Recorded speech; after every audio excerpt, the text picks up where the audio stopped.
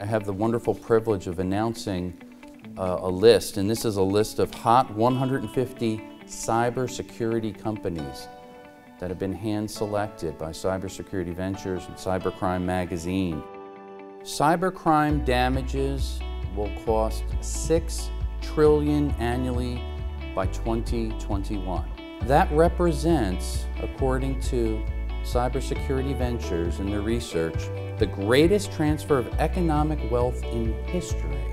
Cybersecurity is everybody's business now. It's all of our business.